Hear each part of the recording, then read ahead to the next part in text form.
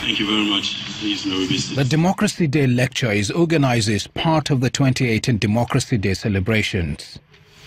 The guest lecturer, a professor and former chairman of the Independent Electoral Commission, held his audience spellbound about the country's political system. It can be aimed at bringing about enduring peace. His presentation centers on peace building, good governance and sustainable development. Jega's lecture ranks Nigeria low on several counts, including classifying the country as fragile state. When you compare the conduct of... On corruption, he recommends the diversification of the fight to include taking and giving of bribe, which he says is prevalent.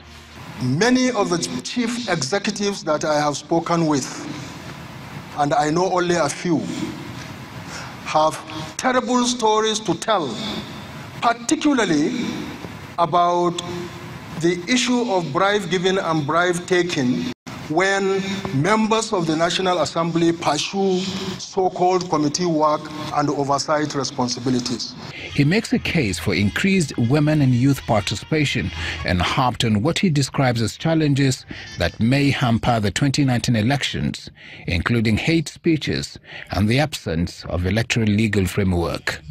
The first issue of concern and a major challenge is the issue of violence.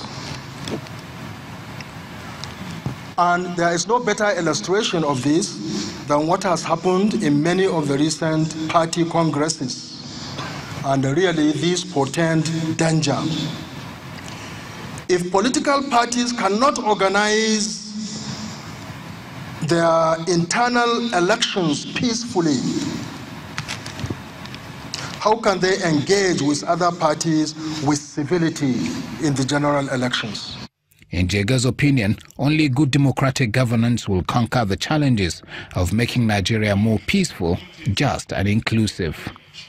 In their messages, leaders of the National Assembly call for avoidance of dictatorship and vigilance in defense of Nigeria's democracy. I am hopeful for the future, but as we do that, we should not take our democracy for granted. We must work hard, because as said, it is fragile. It is very fragile. What imperils democracies globally is the election of leaders who have dubious allegiance to democratic norms. It is the opinion of all those who spoke at this Democracy Day lecture that Nigeria does indeed have reasons to celebrate in spite of its challenges. However, the comments of the guest lecturer are comments that will generate a lot of interest in days to come, especially the allegation that the National Assembly members, some of them, are engaged in bribery and corruption.